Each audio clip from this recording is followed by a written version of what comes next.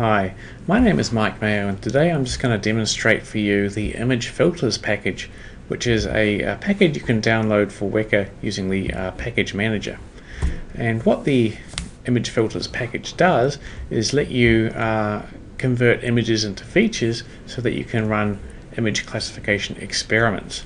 And then you can do exciting things like face recognition, scene recognition, and maybe even object detection. So what I'll do is just go over what the image filters package does in this lesson and give a quick demo.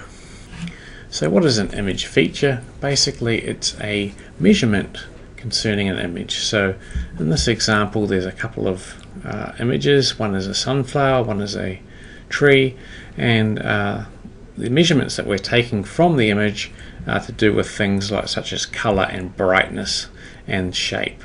So both of those images vary quite a bit in terms of those four different measurements. And once we calculate those measurements, we can put them together into a feature vector, and then we can use Weka's standard machine learning algorithms to do some image experiments and see if we can classify different types of images. So the first thing you need to do when you want to run an image classification experiment is get a whole lot of images. For the image filters to work, they all need to be in one directory. So here I've got an example of a data set.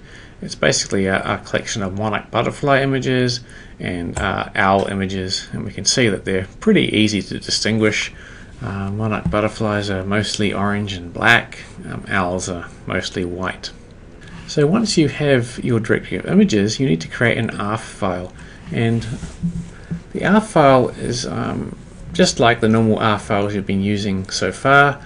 The only difference is that it only contains two attributes, and one of them is a string. Okay, so the first attribute, which is the string, has to contain the file names of the images, and the second attribute contains the class.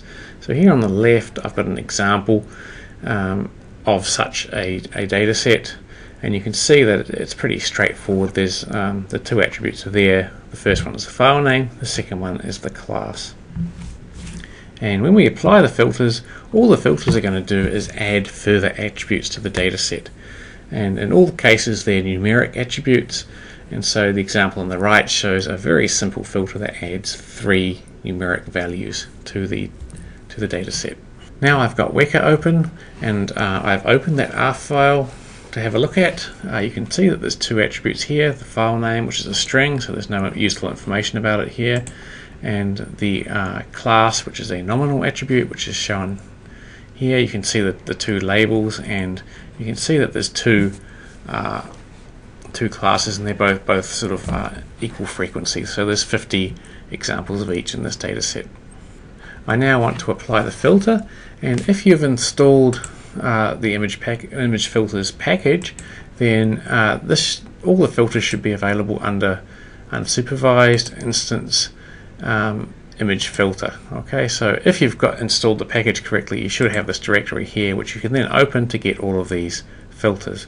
So all you do is select one, and so I'm going to choose the color layout filter, and there's a -D option here. That simply refers to the directory that contains all the images. So I'm going to put the image directory in here, and once I've done that, I can now apply the filter, and it'll go away and process all the images. So Weka is reading in all those images and extracting all the features, and after a few moments it's done.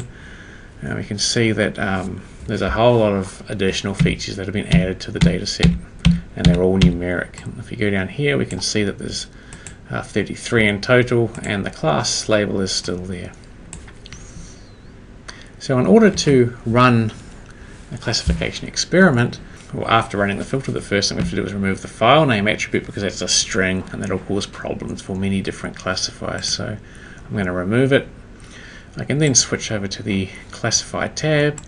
I can open that, and I can find a classifier. So I'll use J48 just for fun, Click Start, and then we can see that Weka correctly classified all those images 90% of the time. So that's pretty good accuracy.